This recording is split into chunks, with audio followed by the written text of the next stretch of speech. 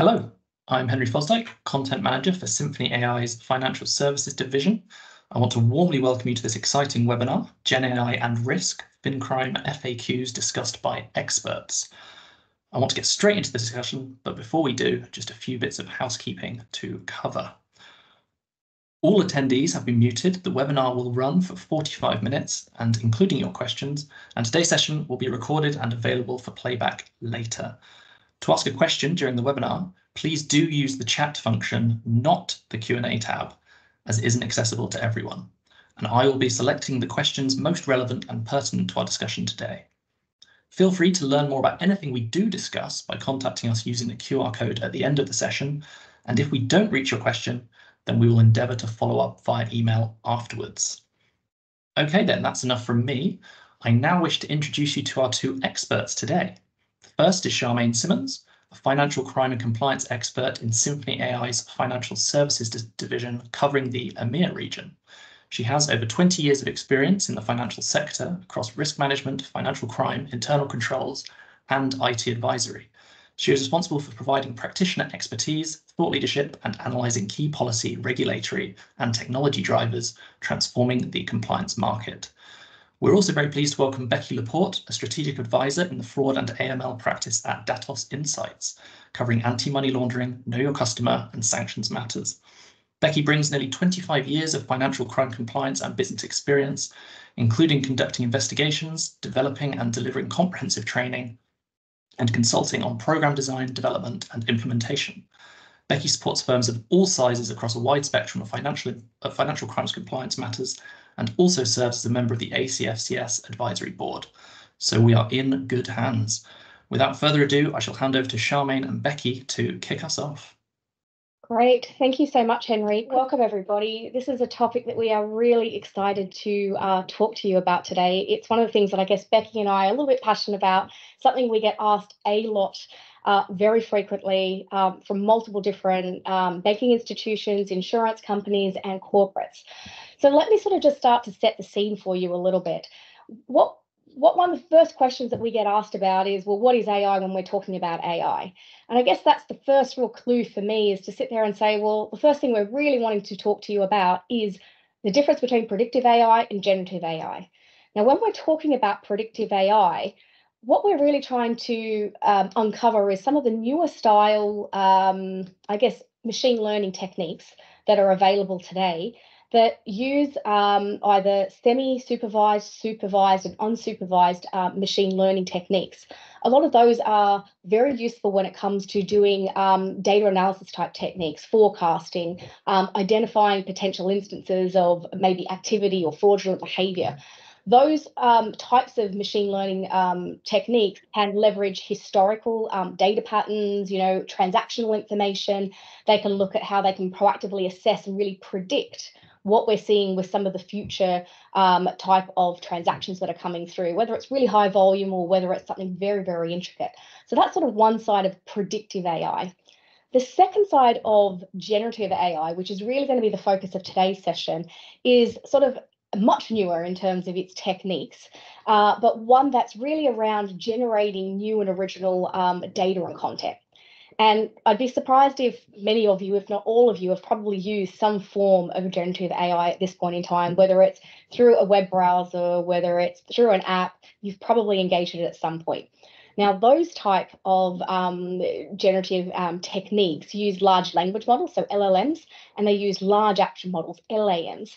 And really the underlying principle of those is to learn the patterns and the structures that happen within those data sets, those existing data, so it can be used basically to create new knowledge, new data, new content, and therefore make it really easier to consume overall.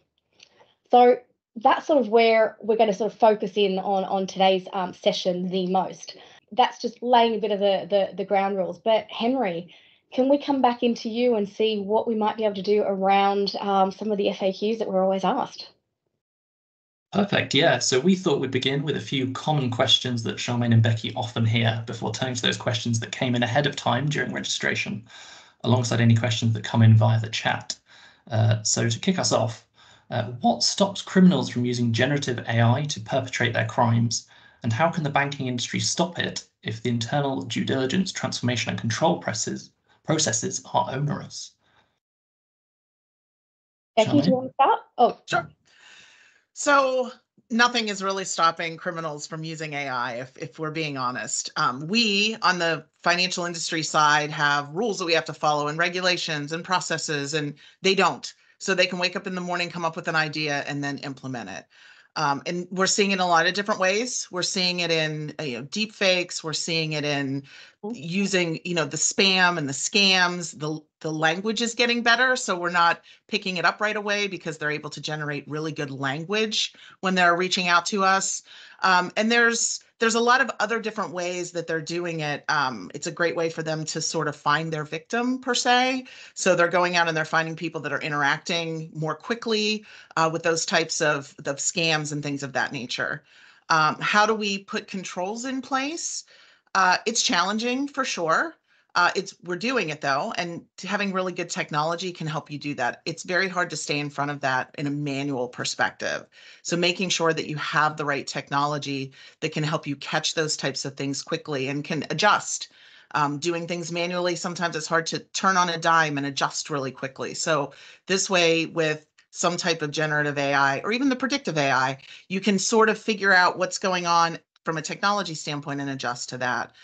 One other thing that I wanted to add, I was sharing with Charmaine a story where I had interacted with a company that I knew there was fraud happening on their website because it was a social media platform and I knew it was happening. I reached out to them directly and their response to me was, well, we know you might find that offensive, but we're okay with it, and they let it continue.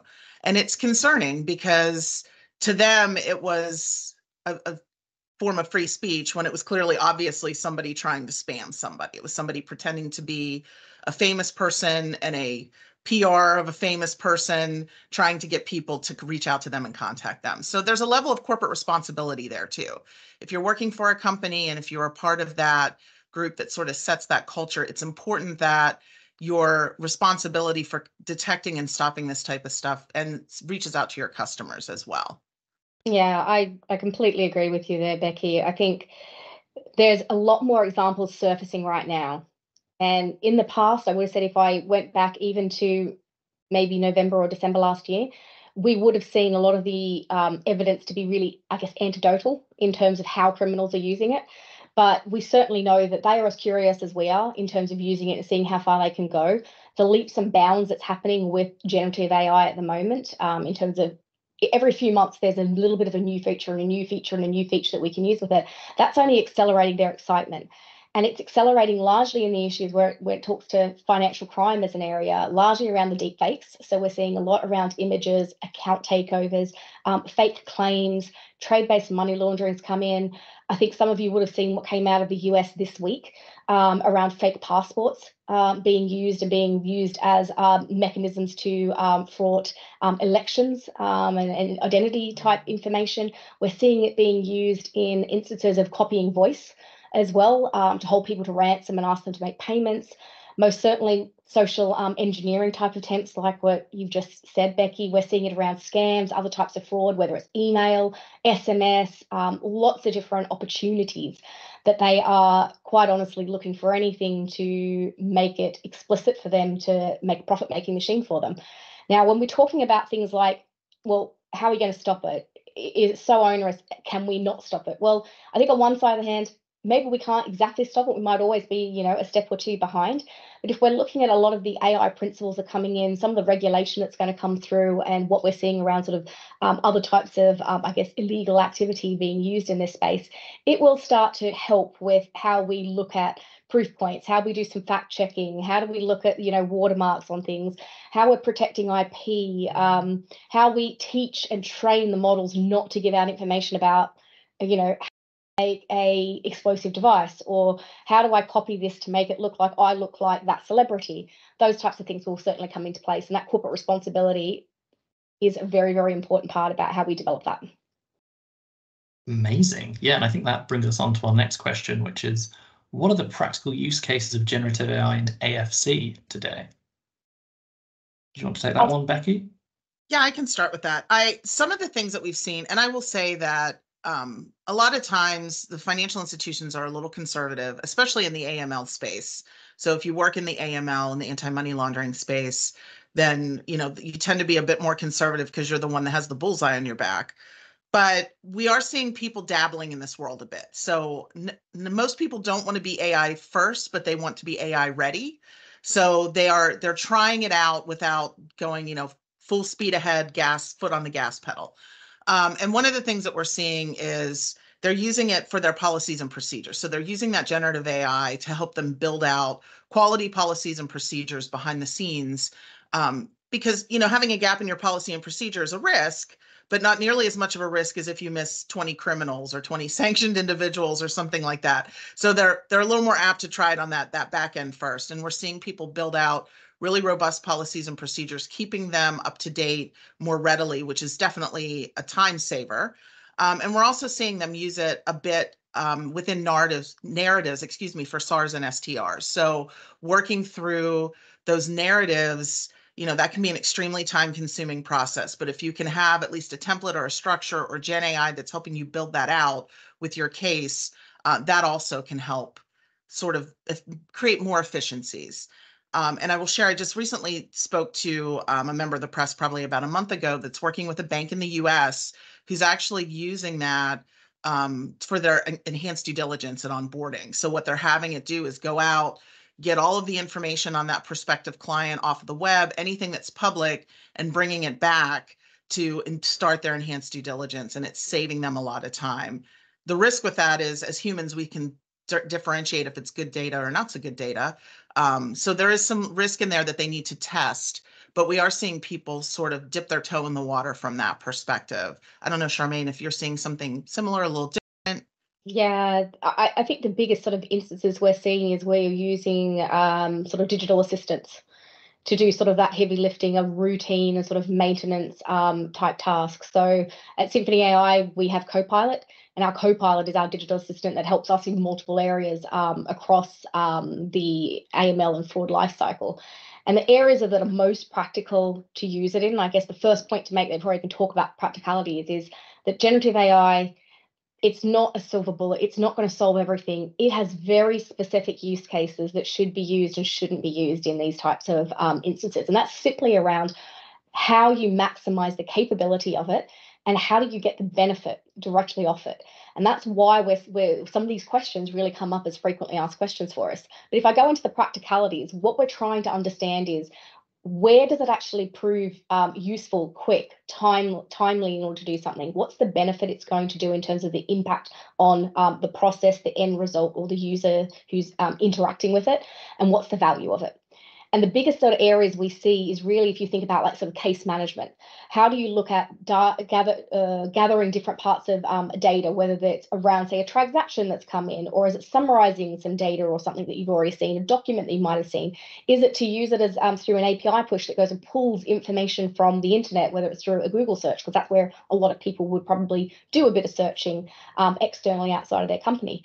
But it goes a little bit further than that to even summarize the case notes for you, to look at all the different areas that you're embedding into it and say, that's relevant, that's relevant. Yes, I'd like to build this. I'd like to build this out to a narrative. And to Becky, what you were saying in terms of suspicious activity reports or transaction reports, we're seeing those being crafted. And the way that the large language models are learning comes down from the underlying data that you teach it. And it will learn the structure of how you like to actually write a SAR report, what kind of information you want to put into it. Does it marry back with good examples of what you've provided it? And here are some really bad examples when you're training it. It learns from that, continually improves across it. But it's not just on that side that's very interactive, almost like I'm natural language processing. I'm talking and chatting with the digital assistant. We're now seeing a lot more use cases where LLMs can be used behind the scenes a little bit further, where it's not so much as obvious to a user. So a good example of that would be in the sanction space. So within sanctions, obviously, we've seen a number of different formats and messaging types that can come through the different platforms across the world. Swift is a great example of it. If you think about what's changed with ISO 20022 and the move from MT to MX messages, they've squashed the number of unstructured data fields but there's still some of them in there. So as you're getting more other fields coming in and whatever else, you still have to interpret that data. LLMs can be used on that underside to actually look at what that data is in the unstructured way and help you to actually do better match accuracy before you come along to understand, let's say, is it the country of, the Canary Islands, or is it somebody named so-and-so Canary, or in a suburb called Canary? It's able to actually interpret a lot of that information for you and actually help at the end of that. There's also really practical use cases as well, if I squeeze one more in there, really around dynamic risk scoring. And also when it comes to actually triaging different types of alerts and things that come through in order to rank them, the highest risk ones get pushed out to actually have individuals look at them versus the lower ones where we know typically nothing really happens off the back of them, and how you can actually either hibernate, dispose, auto close, or park those for a later date. Wow, that was a comprehensive answer. Incredibly useful though. So the next question that we have is, what is the best way to explain how AI works in FinCrime to the board, auditors, and/or financial regulators? Becky, would you like to kick us off on that one? Absolutely. In order to explain it, you need to understand it yourself. So I think that's the first challenge. And I will tell you, I'm a former regulator. I'm a former chief AML officer. So I've sat on both sides of that, and I know how difficult that is. One, you need to understand it yourself. So you have to have those conversations with the vendor that you're using, have them help you understand. It's all about educating. So make sure that they're educating you. You want to educate within your own organization and make sure that your staff understands it. And when you're presenting it to the board or to the regulator, understand, if you work in technology, this is what you think of every day. This is your job and you're focused on it. When you're working in a financial institution, you're thinking about technology part of the day. You have a lot of other things that are going on.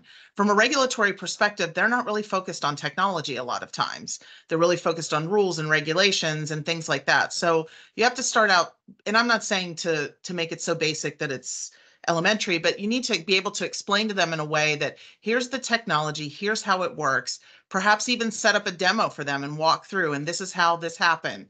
Here's why these alerts happened. Here's why this decision was made. Normally, my staff does ABC, but the technology actually takes that and does sort of that low-hanging fruit for me. So this explained to them how that works with an understanding of who your audience is. You're going to talk a little bit differently probably to your vendor than you will to your regulator. So start off with them and say, how familiar are you with this technology? Do you have a little bit of time that I can sit down with you and I can explain to you how it works, how my staff interacts with it, why we got the results that we did, and why we decided what we decided? So it's a lot of what you're doing today, absent the AI. If you don't have that in there, you probably still have to explain the technology, but adding on to that and making sure, starting off with what they might know and really providing them with an education. And frankly, that goes a long way too. And same to your board, whether it's a regulator or a board, your board's not thinking about your technology all day either. So it's a way of sitting down and providing that level of education. Yeah, Charmaine, do you have anything to add to that? I would just echo, it's to the board level, it's about explainability, it's about traceability, it's about telling them what you're using it for, what outcomes you're getting from it, and how you're validating that those outcomes are the correct outcomes.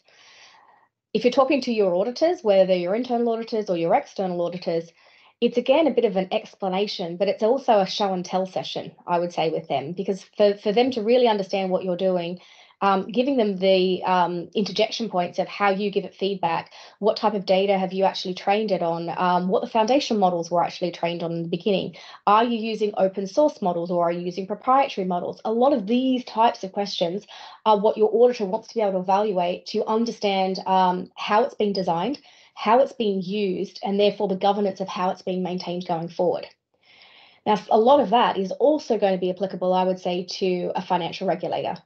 Now, I'll talk from the perspective of what we at Symphony AI talk to regulators about is we explain what the technology is doing. We sit down with them and we show them, we give them a demo, we ask them for feedback as well. If there is certain things that they raise as concerns, we look to see how we immediately address that and roll that back out to the customers who are using our platforms and our technologies, and how we consider those things on the innovations going forward. those are the things that you as an end user customer should also be asking your vendor in order for you to explain to the regulators about how you use it. What governance processes do you have in place? Do you have a quality assurance team who is looking at different aspects of it? Who are your data science group that's looking at it? What is your CTO? How are you linking that back into your AI strategy for your organization? And how are you part of that bigger sort of way about innovating within your own organization? So there's a number of different areas that need to be considered. But it all does come back to being well understanding, educating yourself about it, maintaining that, and really discussing it and talking about it in the right ways and figuring out if there are any blockages that might hinder how you continue to operate with it. Amazing. So one final one before we move on to questions that were asked at registration. It's a classic of the last 12 months. Will AI take my job? Can I start? Absolutely. Not mine specifically, I should say, but okay, so my personal take on this is same with every sort of innovation or industrial revolution that's come along. Not immediately. There's going to be a time frame where we're all getting used to it, we're all understanding it, we're waiting for the regulation to come in, we're waiting for how the principles, get used in different ways. So there's going to be a transition period. At some point, the same way that we've seen it with other types of industries, it will eventually take jobs. But in that process, what we're going to learn, and through what Becky was saying before, she talked about, how do you educate people? How do you upskill? We're going to see that a lot of what you do now or how things get done will move into a different area. So the role may change, the skill set you need may change, and we're just going to evolve into what that practice is. There's also been a number of surveys done at different institutions, whether they're banking or outside in corporates, and all of them have indicated that AI is going to be used in their organization.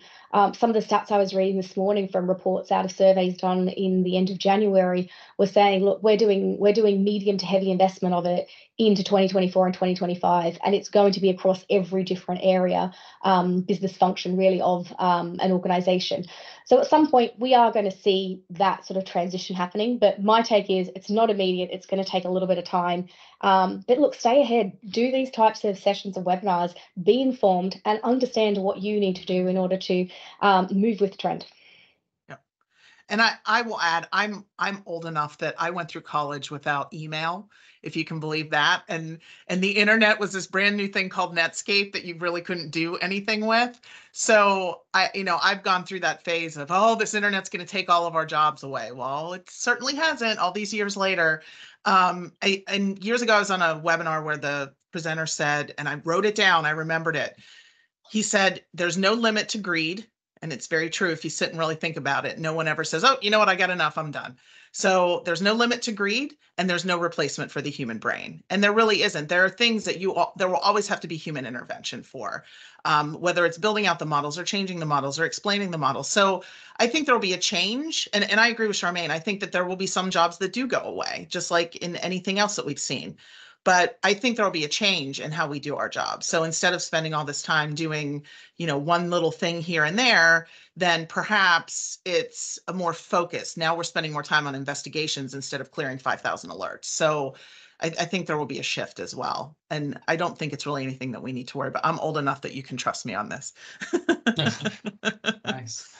Okay, so now I think is a good time to go on to some audience questions. I have a few that came up in registration, and we will endeavour to get to them. I will say that Kevin has already said Netscape, now you're talking. So there you go, Becky. Another Gen Xer out there that totally gets it. There you go. So this was a question from Rob. What are the 3 key risks to financial crime presented by Gen AI, and how can these be mitigated? Charmaine, would you like to kick us off on that one? Yeah, so I guess I'm trying to interpret that question to mean, do you mean it as being used by the criminals and the risk there, or do you mean it as being financial crime sort of professionals using it? Maybe I'll kind of answer it in both ways then. Maybe that's the easiest way to do it. I'd say so the top risk if you're a criminal using Gen AI at this point in time, definitely got to be the social engineering side and the fraud that's coming off the back of it. We talked a little bit before in terms of that's almost an FAQ we get a lot in terms of the deep fakes, finding ways to basically exploit different banking control vulnerabilities, processes, those types of things, just to wiggle their way through to continue making their profits. The second one I would say is they are using it basically to create more noise in the background so they can keep going on with sort of concealing any other types of activities they're doing in the background. The criminals are very sophisticated in that way, and they will look for any particular means or broaden their network or their organised crime group, pulling in specialties in order to get to the end point of what they want. If I flip that to say, what's the risks of using Gen AI in, say, a FinCrime compliance department? I think the first thing is everyone thinks it's a silver bullet. So if I take that analogy, I would say your investigators are going to over-rely on what the Gen AI can do. And so that means they're not going to focus on like the whole high volume stuff. They're just going to try to get things done efficiently. You've got to be mindful that, yes, it will look for some of those particular things. You're still going to have to go through and understand what it is actually doing. You're still going to have to QA side of it. You're still going to be able to look for the more complex issues in there. You can mitigate some of those things, because I think that was also part of the question, right, Henry? Mitigation? Yeah, how can these be mitigated? Yeah, so in those types of instances, I would say you mitigate through a lot of the responsible AI practices. And I think that's a helpful way to do it. The second risk I would say for FinCrime professionals would be sort of that loss of human expertise. I think at the moment, the more you do a process, the better off you become, the more expertise you get. So part of that for you is going to be the skills maintenance. Is how do you maintain your tradecraft? And I think that's going to be quite an interesting and relevant point, even down to what's my job or those types of things, in order to understand how that moves forward. And then I'd say the last one is the risk would be probably the depth of an investigation. The Gen AI will prompt you and give you a lot of information there, but it's still up to the human, I'd say, at this point to decide how far and how deep they want to actually go, and be able to challenge that down to what looks right, what doesn't look right. We rely on judgmental and adjudication for a very particular reason. So there's a number of different things in there. And then I guess the only other thing I'd add to mitigation is not all AI is designed equal. So when we're considering that, you've got to look at how the developers have put guardrails in. What are they doing it? How are they training the models? What data are they using? Those types of things become important in terms of how do you look for that type of activity. But let me stop there. Yeah, and I think you did a fantastic job, so I don't need to add much to that at all, but I had one thought as you went through. When we're talking about this, I think a risk that we have is some of our loss of critical thinking skills as a society. So with the AI, when you mentioned about, you're going to lose some of that knowledge base, and because that practicality from using it all the time, the fact that we aren't as strong with critical thinking as we might have been at one point can create an issue, because now you have all this great data, but now you've got to analyze it, and you're analyzing it sort of at midpoint instead of starting at the very beginning. And that's kind of that depth that I was talking about. Yep, I agree with you. And we're losing some of that. We're losing some of that now, even without this. So a good way to mitigate that is to start, again, and you're going to hear me talk about education and training all the time, but educating people and helping them build those critical thinking muscles as they're going through that investigation. Because, to your point, Charmaine, that depth is really a challenge, and that can create some issues long term. Yeah, so I just want to jump into the chat. We've had a question from Israel. He says, can you develop the topic of using company-sensitive information in your Gen AI prompts? Is in risk to be used as part of training the next version of the LLM? Who owns this data? Who owns the data? So if we're talking about the IP of the models themselves, so if you have in-house written those proprietary models, those models would stay in-house with you. If you're using a third party who's continuing to develop it, that would be the IP of the third party. When it talks to using the data generally would be owned by the organization. So part of what you need to consider when you are giving LLMs access through APIs and other types of connectors to that part of the information is you've got to work out where it comes from. So is it within, say, your domain of AML compliance? Are you getting something from, say, the credit department? Because, I don't know, the person that you're investigating in this particular case has applied for a particular loan, and they've submitted a whole pile of information for their company. And now you have a whole pile of extra set of data that you don't have. what's the Chinese walls that sit between the different departments? Who owns that data, and therefore how do you have access to it, and how can you retain it? So there's a number of different considerations to be thought of in that instance. But that will come down to, when we talked, I mentioned a little bit before, having an AI strategy in place and having some type of AI responsible design. Those types of things would come into what your IT department and what your ethics officers are actually deeming appropriate for your organization. We are seeing them done a little bit differently across a few different banks and institutions, but largely those are sort of the wide sweep that we're seeing across it. Yeah, and your data, if you're a financial institution, your data is your data and shouldn't be, and I'm not familiar with any vendors that are doing this where they're taking your data and using it for their purposes and not sharing that with you. I mean, you want to make sure that they're not doing that, but the reality is that data belongs to you. So your customer data is yours, whether it's, to Charmaine's point, whether it's your credit data or your AML data. And it's being used to train those models, but it's not necessarily being then parsed out to another company. So I've not seen any concerns where folks are having data breaches or anything along that line. And I will say that's one question that has come up that we haven't talked about yet, is people are concerned with all this machine learning that their data is more exposed than if they have control of it on their own and the computer's not taking it. That also comes down to, when we talk about responsible AI practices, is that you don't let your staff go out there and say, oh, I'm investigating Joe and Mary blogs, and I'm going to start putting all of their personal information out onto like a ChatGPT. Right. That's obviously breaching part of what your company policies are around use of PII data and etc. And that's talking about losing that valuable piece of an organization's data and what you know about it.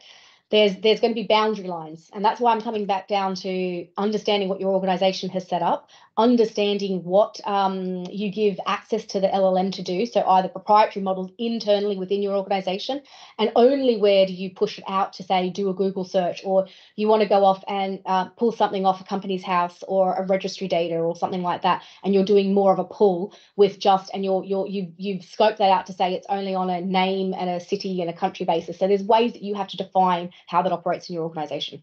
Right. Agreed. And it's important that you stay within those guidelines for privacy purposes as well.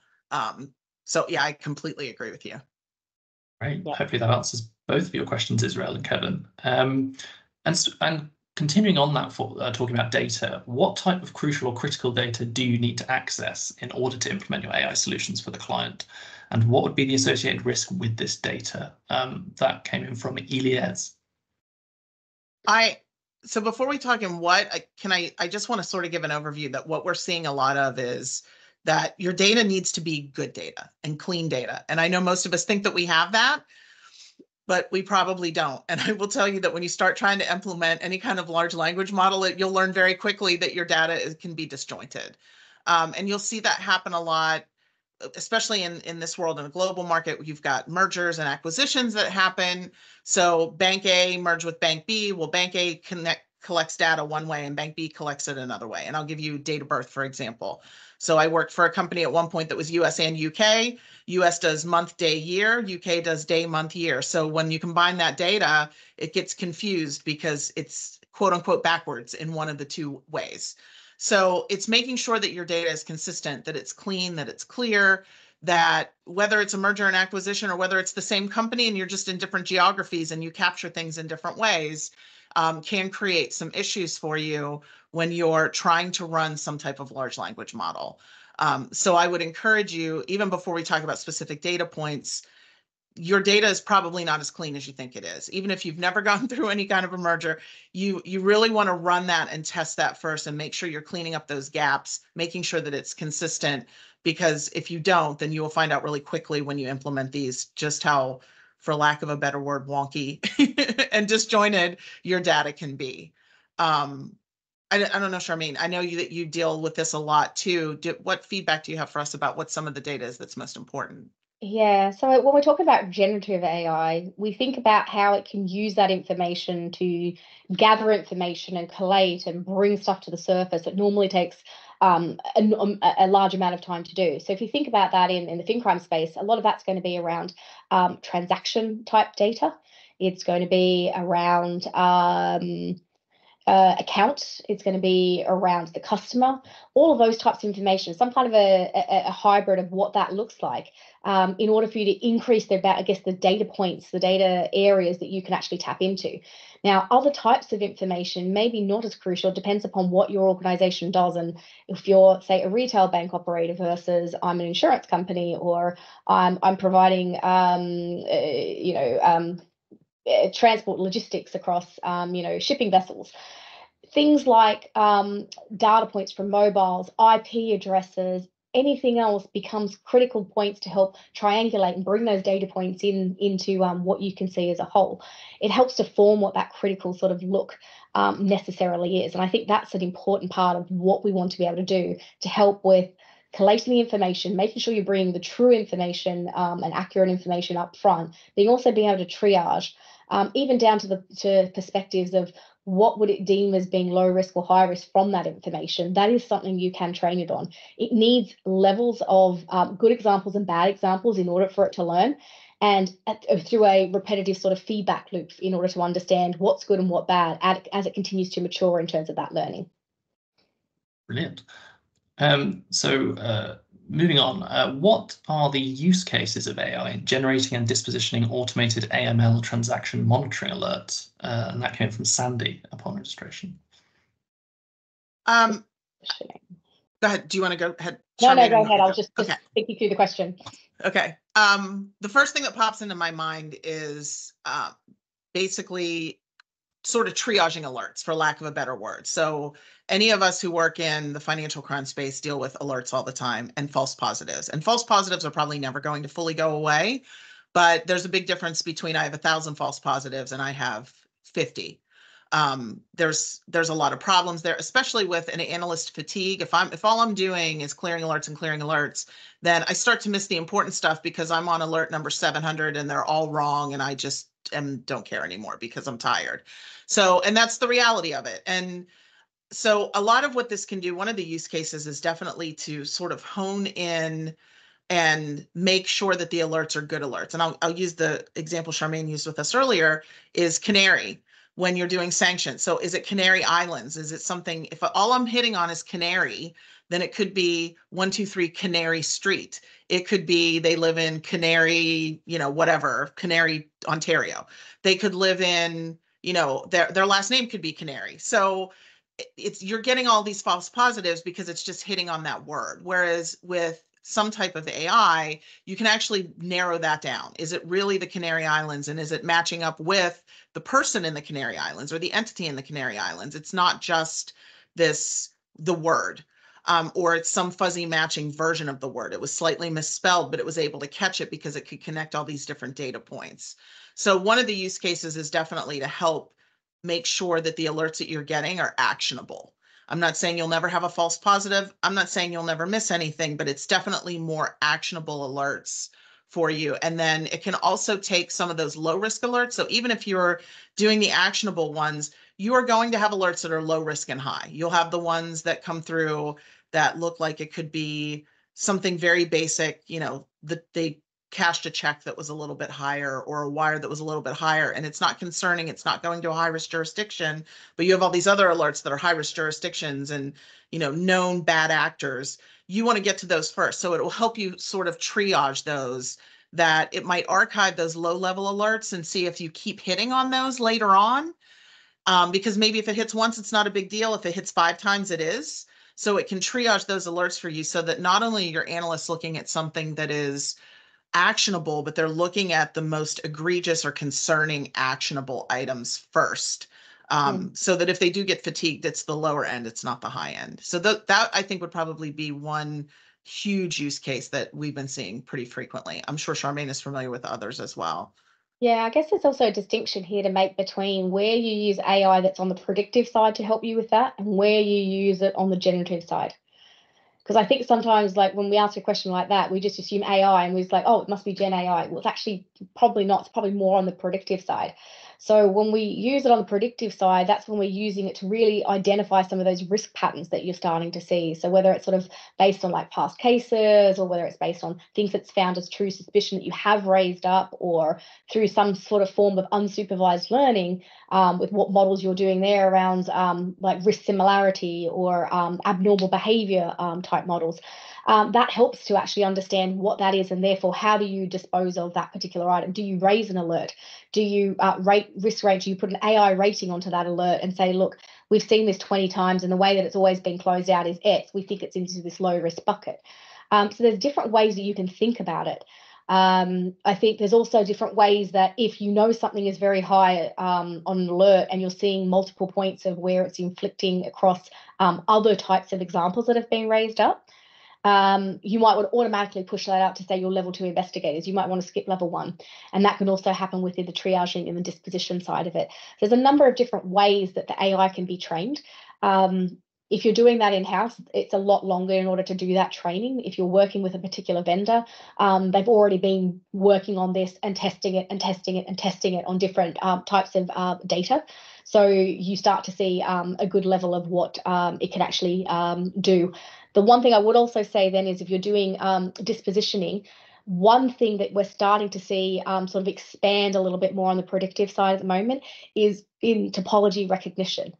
And so that's helping to inform what that risk-based approach should do. So it might sit there and risk rate and say something like, well, terrorist financing versus drug layering of money.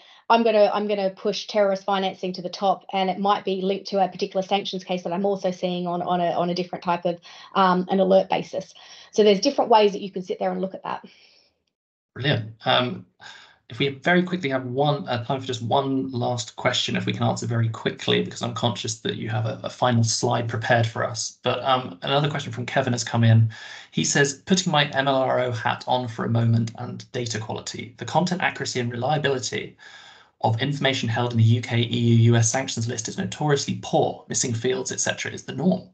Additionally, the criminal community goes to great efforts to blur their identity and layer their financial activities.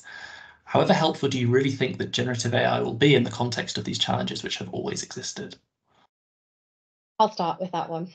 You have about 30 seconds. Oh, okay. Okay. So this is a case where the Gen AI part's probably the secondary part. You're probably going to want a hybrid mix between what your predictive AI can do around looking at patterns, understanding it, and mixing that in with entity resolution. So how do I start looking at the different pieces that I already don't know? That entity resolution is going to also link back to your KYC and CDD part. Who do I already know? What do I already know about that customer or that business? And I've already filled in the gaps. And is it the same person? Am I going to use multiple data points and not rely on fuzzy logic in order to understand who that person is? If I can do all of these pieces together, go out there and use Gen AI to summarize all of this information and help me bring that together. So it's not Gen AI is going to solve it all for you in the first go. It's a bit more of a collaborative way of looking at the technology and utilizing what happens across the AML lifecycle to help deliver that particular area. Brilliant. We're going to move on to your final slide, which I believe you've prepared. Israel, with your question, we will take it offline if that's okay. So if you want to take us through the final slide. Yeah, I'll make a start. I guess at the end of all of this is, look, we all want to use the latest technology. We all want to be able to maximize the way that we use, particularly in this instance, generative AI, really in order to minimize the risk that we're doing at the very end of the day. And the key things that Becky and I talked about beforehand and what keeps coming up is start now. If you don't start now, you're almost going to be left a little bit too far behind. When you do try to actually catch up, it will be a lot harder to actually understand what those leaps and jumps have actually been. The second part, you heard us say it before, upskill and educate. That means yourself, your teams, your C-suite, talking to your IT groups, doing these types of interactive webinars out with the community, out with the professional world. The last thing that links to then is data quality and connectivity. A lot of the AI that we're talking about, particularly on the generative AI side, it is not going to work if you don't have good data. It's also not going to work if you don't connect the data and you can't relate the data to anything.